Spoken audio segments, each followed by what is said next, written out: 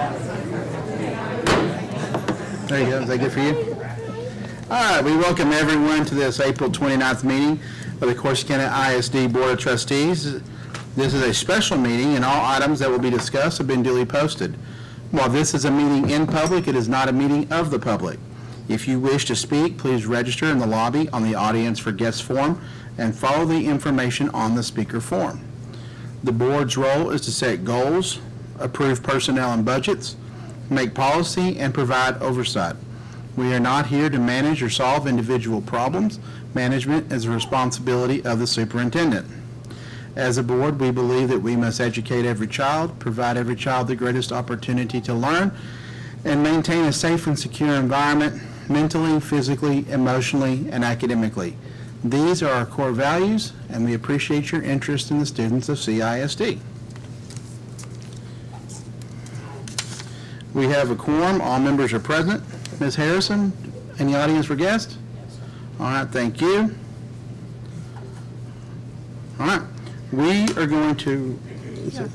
Okay, we do not need to go into a closed session. Unless you want to. Unless we want to. Do y'all want to? No? I think we know we're here. Let's call it. All right. So we will discuss the appointment of our lone finalist. So we will need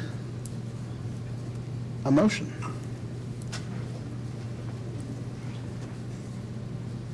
I make a motion that we hire Stephanie Howell as the new superintendent of CISD. Second.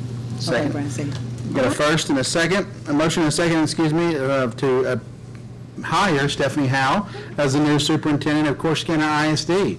All those in favor say aye. Aye. All those opposed say no. Ayes have it.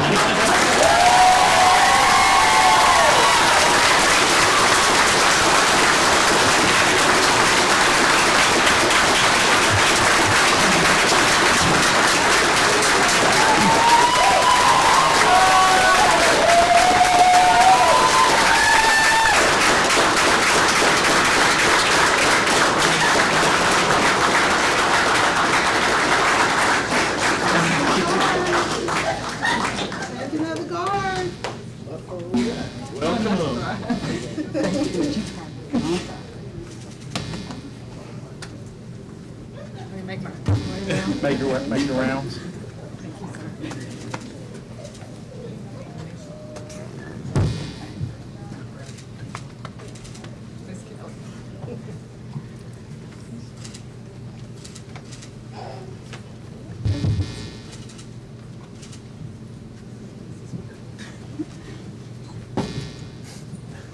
Have a seat.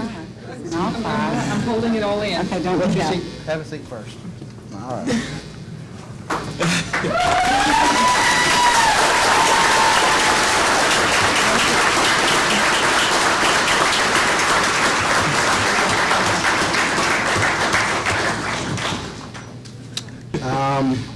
I think that's about it. I mean, we all know why we're here, so another round of applause for Stephanie.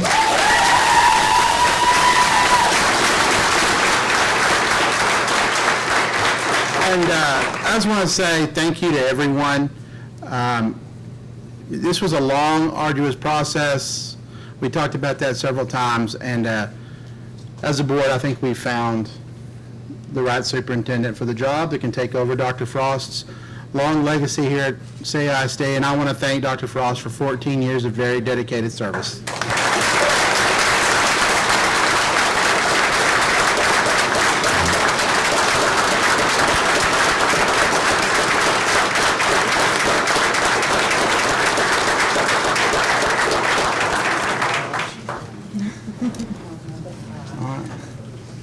And I can make everybody cry today.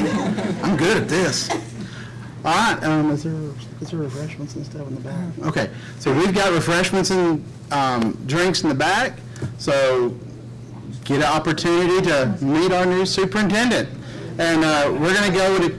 Would you like to say something? Oh, yeah. Do you have anything to say? Oh, thank you. I didn't think I was going to have to do that. But thank you to everybody who supported me. I'm so thankful for Dr. Frost, my family, for over the past 20 years supporting me through this journey.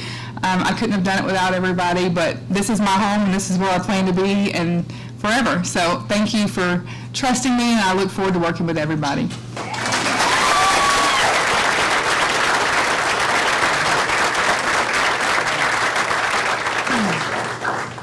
Okay, we are going to go adjourn into closed session as permitted by Texas Government Code Section 551.01.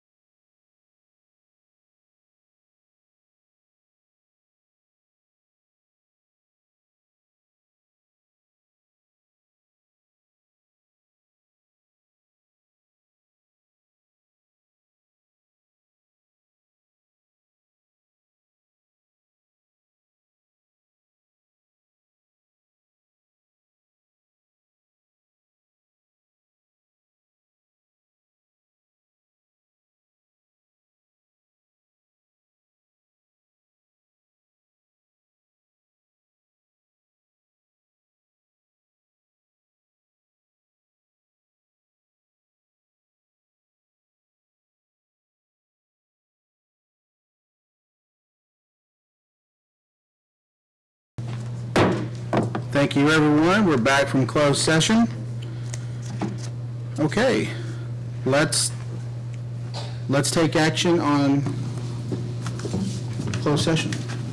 I make a motion to nominate Seth Brown as president, Jamie Roman as vice president, and Brad Farmer as secretary. Gotta be quick.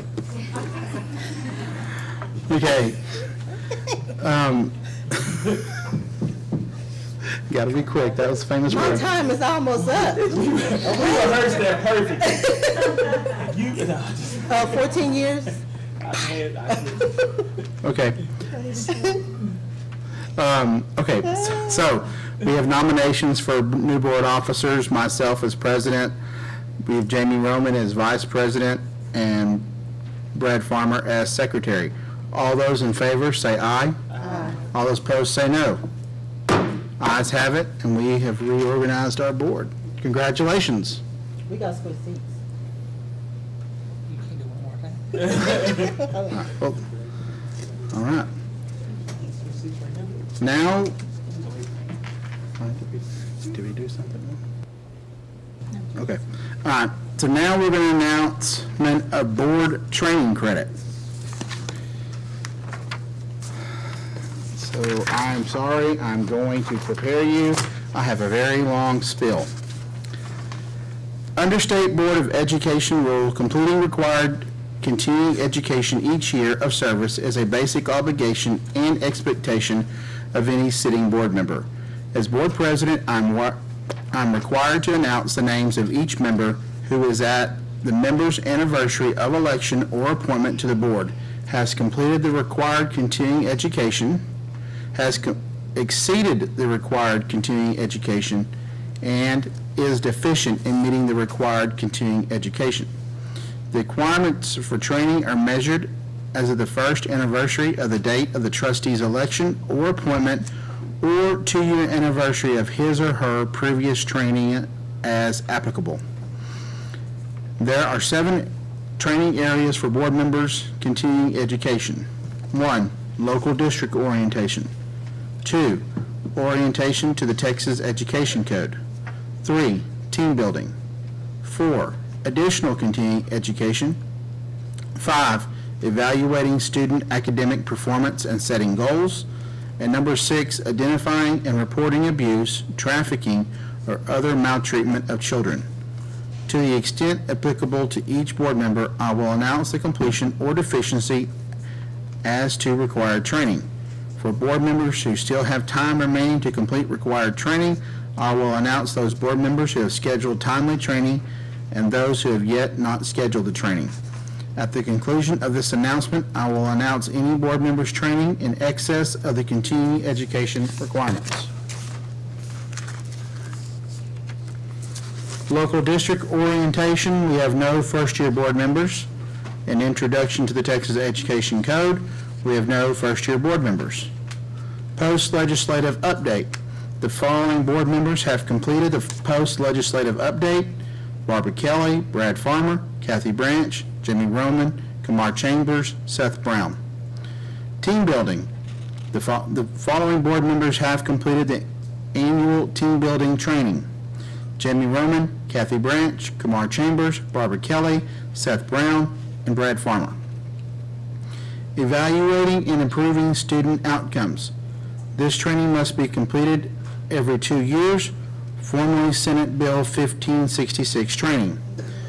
The following board members will complete this biennial training at the end of this board meeting tonight: Jamie Roman, Kathy Branch, Kamar Chambers, Barbara Kelly, Seth Brown, Brad Farmer. Child abuse prevention. The training must be completed every 2 years. The following board members have completed the biennial training on identifying and reporting abuse and trafficking and other maltreatment of children: Kathy Branch, Kamar Chambers, Barbara Kelly, Jamie Roman, Brad Farmer, and Seth Brown. Exceeding required continuing educations. Board member Barbara Kelly exceeded the required amount of continuing education by 10.5 additional hours. Board Member Kamar Chambers exceeded the required amount of continuing education training by 5.5 hours. Board Member Brad Farmer exceeded the required amount of continuing education training by 5 hours.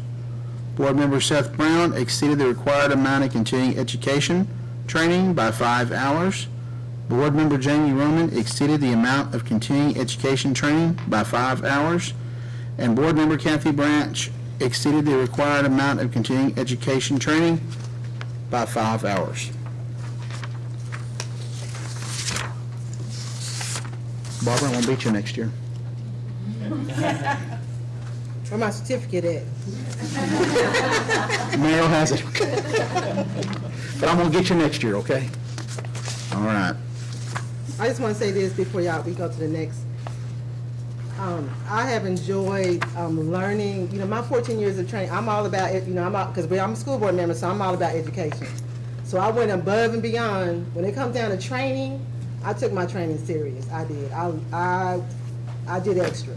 And I just want to tell my fellow board members, it's a lot, and I know y'all work full time, but I know y'all are committed to education, and I know you guys are going to go above and beyond the training, and you learn so much. So anyway, thank you so much. Thank you to everybody. I love y'all. Next, we're going to go to TEAC certification. Good afternoon, Dr. Frost, Dr. Brown, distinguished members of the board.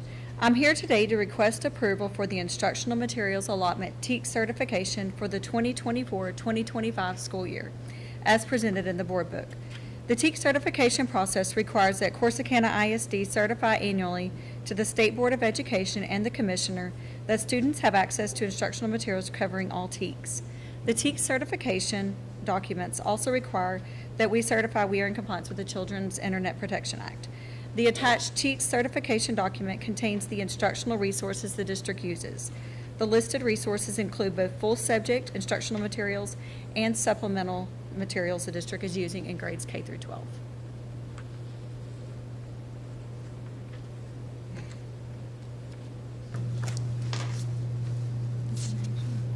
Tim, this is an action item. We've had this in our board book. Does anybody have any questions for Dr. Hall? If not, I'll entertain a motion.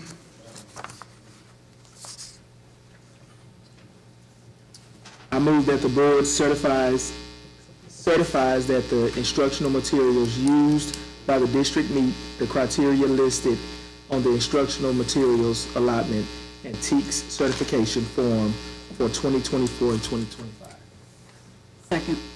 We have a motion and a second to certify that the instructional materials used by the district meet the criteria listed on the instructional materials allotment and TEAC certification form for 2024-2025. All those in favor say aye. Aye. All those opposed say no.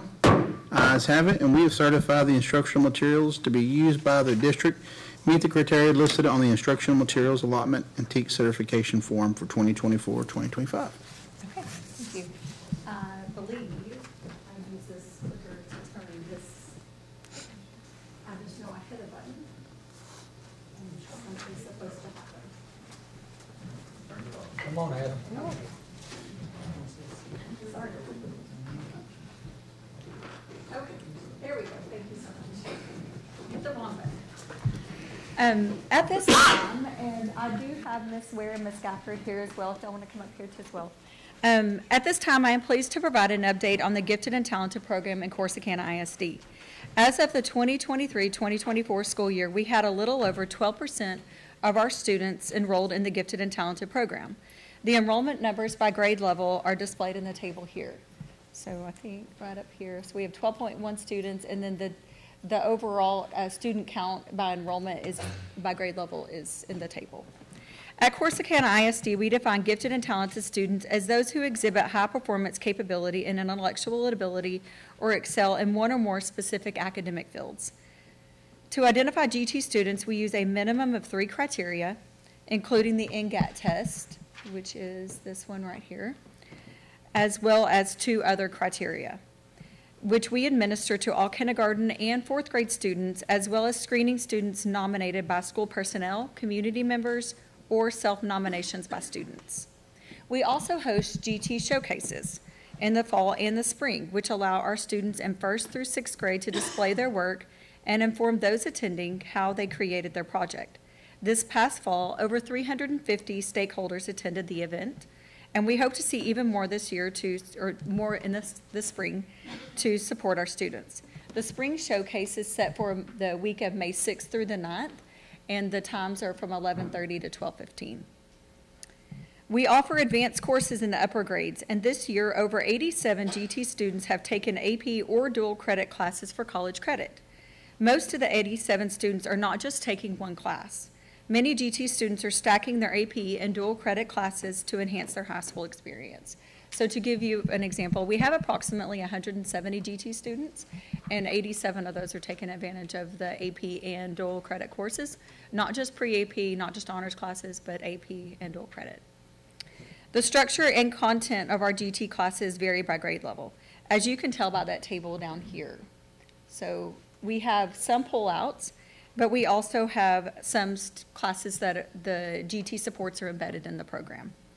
Lastly, for this, we want to make sure that we praise our GT teachers, Mrs. Ware and Mrs. Gafford and Ms. Symington, who couldn't be here tonight, for doing a phenomenal job with our students and creating lessons that are engaging and challenging. They have brought 2 students here today who want to give you a sneak peek at the projects on display that will be there at the spring showcase. These students.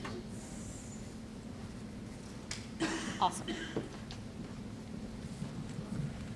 And they each have a speech for you as well.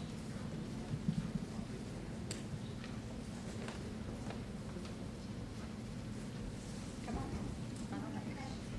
Okay. It's like I can put it. It's now y'all are good.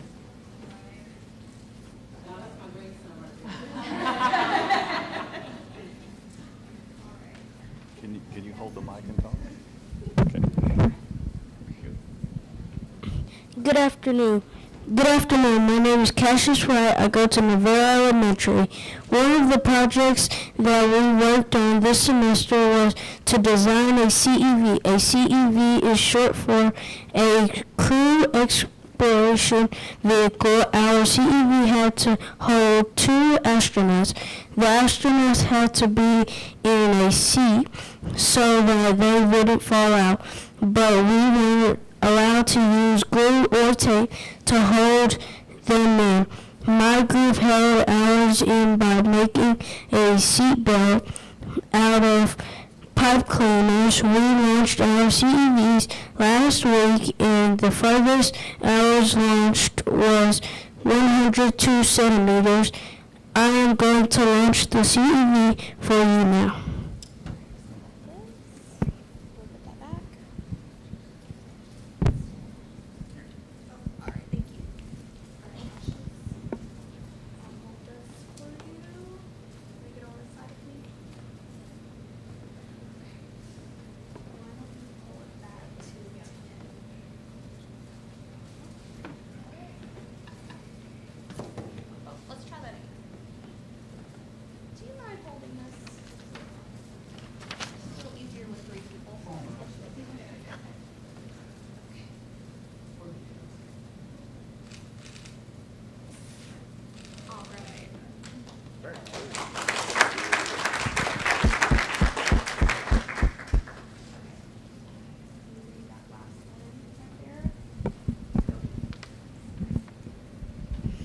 I would like to invite you to our GT presentation on May 8th. Good job, buddy.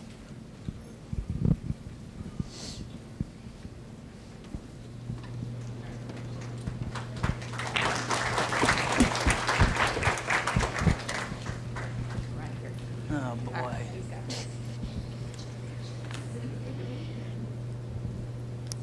Hello, my name is Tucker McMath. My prototype is called the Handicap Helper.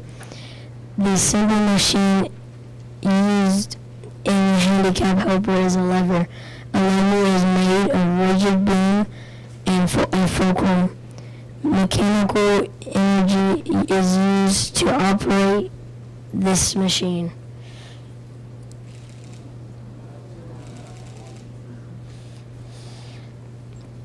The handicap helper is a powerlifting device used to transport wheelchairs and users from one level to another. The handicap helper can be used anywhere thanks to its compactness. Advantages over other systems is that the wheelchair lifts are ideal for property owners who lack the space to meet the ramp requirements or simply don't want to sacrifice the space to make it accessible. The handicap helper is a machine that will lift disabled people from one level to another safely and practically without the loss of valuable space.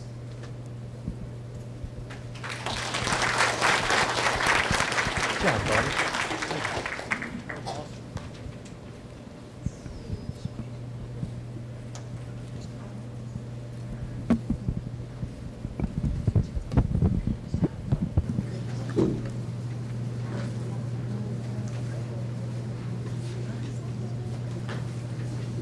Well, good job to our GT students. We appreciate you coming by and showing us those things. Very much. All right, Ms. Harrison, is there any more audience for guests? All right, thank you. We have consent agenda. I move that we approve the consent agenda. We have a motion and a second to approve the consent agenda. All those in favor say aye. Aye. All those opposed say no. The ayes have it. Move to approve the consent agenda. I did that just for you. I did. All right. So now, are we going to do the board training? Yeah, we'll go back. We'll go back into the executive session, but we're not going into closed session. We'll do the Vader presentation then? They're going to be simultaneous. Okay, so which one do we want to do first? Go ahead and do the board training first. Okay. Now we'll go to board training, evaluating and improving student outcomes. So we have two people here from Region 12. It's about a 2-hour training. So I'm going to let the staff know that if they would like to leave, they certainly may. And if the audience wants to stay, it's board training session. So you may, but we will not think badly of you if you choose to leave. But if you want to learn about evaluating and improving student outcomes, we're glad to have you here.